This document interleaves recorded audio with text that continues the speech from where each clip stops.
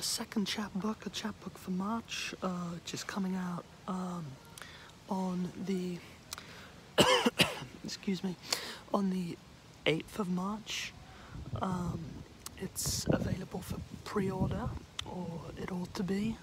You never know how these things work, and there'll either be a link here or it should be in my bio. I don't know. It's all a coordination problem, you know. But it's called Whale Oil.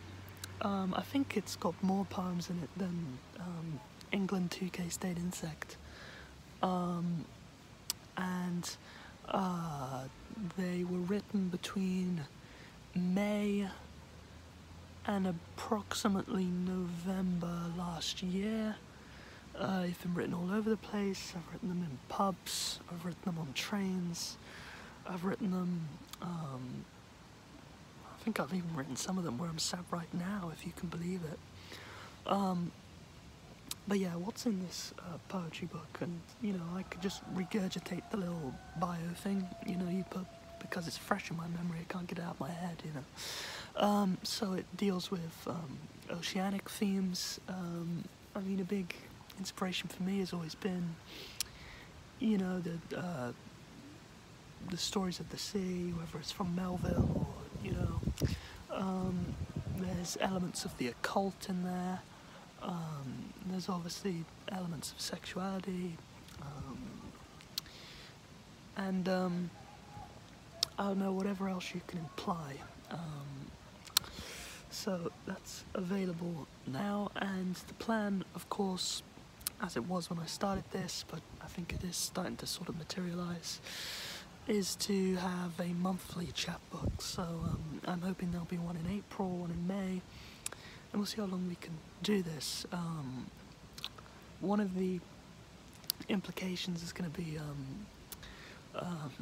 when I exhaust the selection of colours that I can have for a cover, because so far we've had red, we've had purple, don't know where we're going to go next. And of course it's nice if a chapbook has a discernible through line to it, like I think this one has. I think the poems sort of go in different directions and then they come back to some kind of point of gravity, a focal point, you know. But yeah, that's the plan. And this one I've had worked out in my mind for months, but this next one I'm gonna have to think on my feet a bit amidst all the marketing and amidst everything else I'm doing.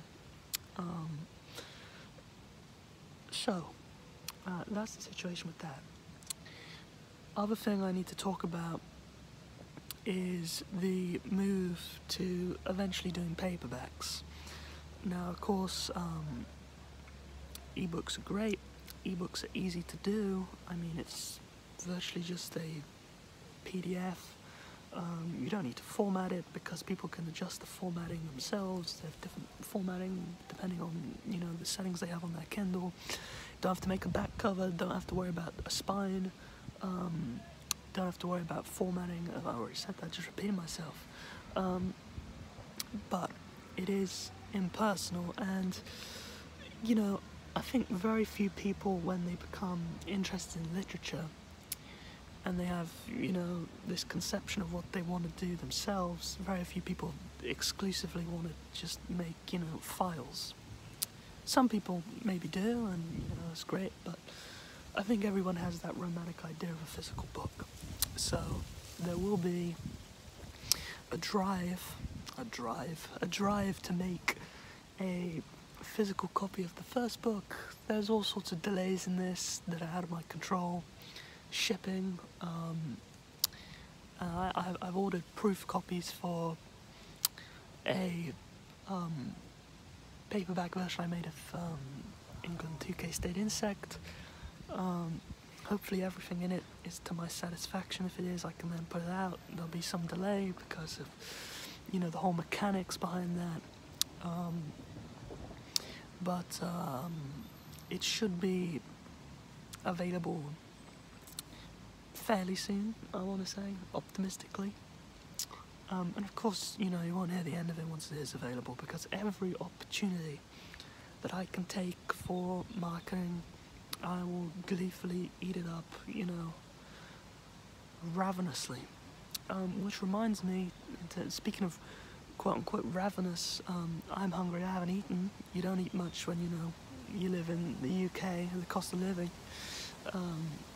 So I've got to go pick up some food, and that's going to draw this to a halt, however much I love the sound of my own voice, and love the reluctant, inattentive audience